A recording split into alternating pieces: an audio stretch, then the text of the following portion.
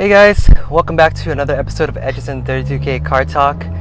It's been a long time since I've actually recorded a video, mostly because I've been really busy with work and it's hard to balance everything, but I'm glad to be back and I have a lot of updates for everybody. But first off, I just wanted to thank everybody for subscribing to my channel and watching my stuff, and I hope you guys are actually learning something from it. But yeah, I always try to do my best to, bring whatever I know to the community. And it's nice to kind of like get in touch with everybody and kind of messaging everybody back and forth between either email or private messages, direct messages. It's nice to always like have the mentality to give back. So, I think that's what I'm trying to do. And yeah, as far as my car situation goes, I actually bought a couple of parts for my TSX and my S2000. We'll start off with the S2000. So I had the NVIDIA Q300 exhaust installed on my car for a little over 2 years now, and I mean, my initial impressions were I actually liked it a lot. It sounds nice, like I love the tone, but it was slightly a little bit loud for my taste, and I think it got louder once it broke in. I know there's a lot of reviews out there that people have it on their car and they like it. There's no drone.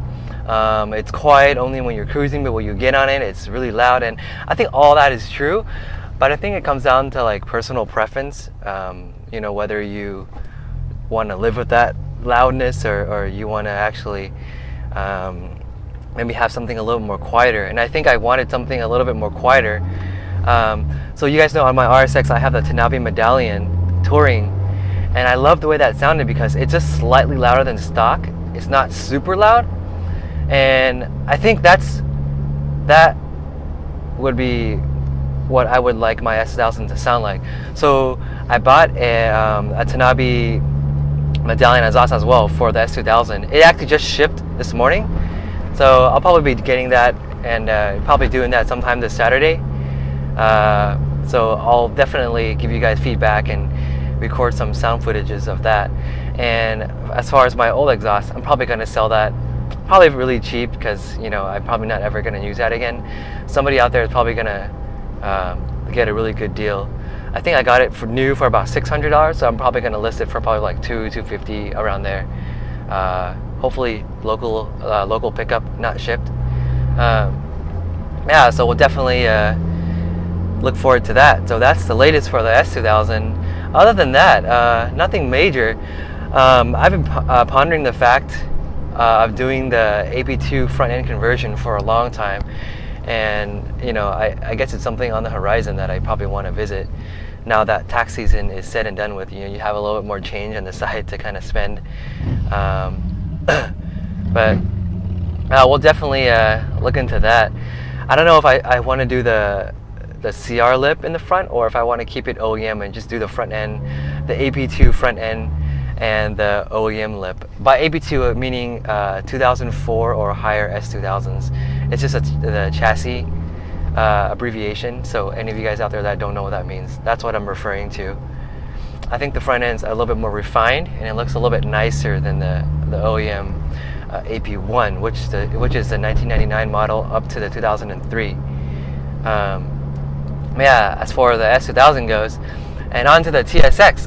TSX has been a great car. I've never had any issues. I changed the rotors and the pads out. I don't know if you guys watched my last video, but everything went well. I got a phone call earlier, so I got cut off. But yeah, I was talking about the TSX and the brakes. The rotors and the pads broke in really well. Didn't have any problems there, and surprisingly, it has a lot of bite on them, and I had a little bit more stopping power compared to the old pads, which were kind of worn. I did buy a cabin filter and replacement. I think it's a Spectrum drop-in filter. It's one of those like ones where you don't really have to change it for a long time, and when you do, you just have to buy that recharging kit and just clean it up. I think K&N also makes them, but I bought it like a knockoff of Amazon. It's just a lot cheaper than K&N, and probably gonna be installing that on my TSX over the weekend. Nothing much. I did buy some AMSOIL MTF, the manual transmission fluid by AMSOIL for my TSX. I'm gonna probably do that, probably if not this weekend, probably the next one as well. And I did buy some Super 8 Type 200 brake fluid.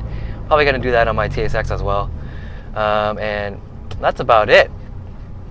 I do have breaking news on the RSX, and I'm not gonna do that in this video, but I will do a separate video for that, and I'll dedicate it just for that car.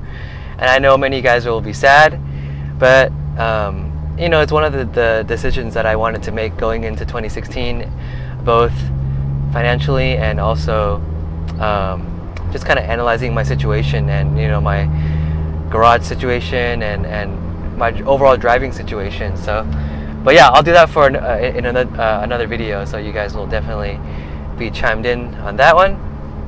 And yeah, I mean, all in all, like, you know, I'm kind of happy to be back into things. Made some changes on my website, so you guys can check it out. Thanks again for everybody that's subscribing. I really appreciate it, and for everybody that's taking time to message me.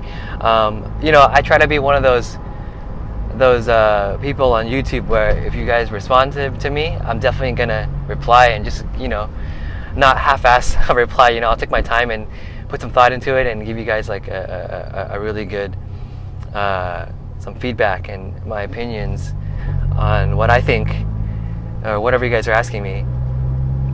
And for those of you guys out there that are you know, hating on me or hating on the channel, hey, thanks to you too, you know, because without haters, you know, you never know, you'll never have that motivation or that drive to keep on going. And I'm a pretty positive and optimistic kind of guy, so I don't really get down, or, you know, negative comments don't really bother me.